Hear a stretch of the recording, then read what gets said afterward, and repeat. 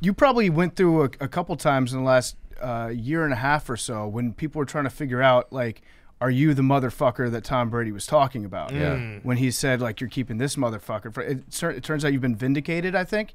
I don't think you were the motherfucker. I think it was Carr. Yeah. That seems like it was recent. Carr. That's the Had most to recent. be me. No. You think it was you? Yeah. I feel like Brady respects you. No, zero respect. Really? Would never shake my hand. Really? Wait.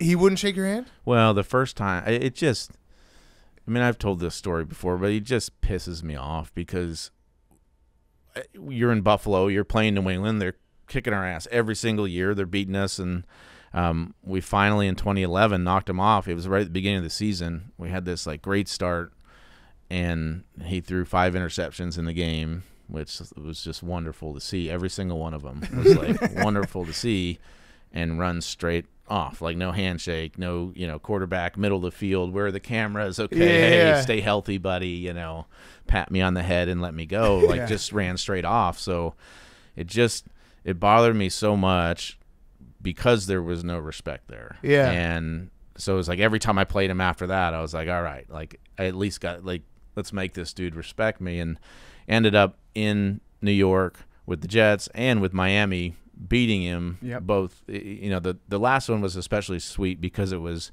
the tank for 2 a year. It was, start out 0-7. Is this the worst football team of all time? They beat us by 40-something points at the beginning of the season. They needed to beat us to get home field advantage, and it was his last regular season game as a Patriot, and we go and we score at the end of the game and beat them, and then Kansas City gets home field, and they win the Super Bowl that year. Did he shake your hand after that one?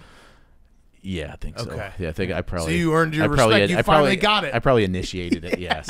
You were pumped because you won. Yeah, you sprinted right over to him. But I think on the last reading of it, seems like they were talking about Derek Carr. Yeah, because he was going to like go to the Raiders. Regardless, I'm making shirts that say I am that. Okay. Yeah, I don't want to take. Yeah. If you believe that you're the motherfucker, I think that you are the motherfucker. Yeah, for Prime, you'll be ready to go. You just have a chip on your shoulder. No chip. I like the funny T-shirt. So I just don't know if I'm not sure with Amazon if on Prime Video can we wear a shirt that says I am that mother. Yes, yeah, no, like, yes, definitely. We'll try it out. Yeah, definitely can. Great media advice. That's perfect. Yeah, listen to everything we say. We'll set you in the right direction. Perfect. You have anything nice you'd like to say about Jeff Bezos? He's got a great body, right? Yeah, he does. He's He's jacked up. got a great body. But it's Andy Jassy is now, in the driver's seat. So. Oh, okay. Nice. I'm a couple years behind on my news. Yeah.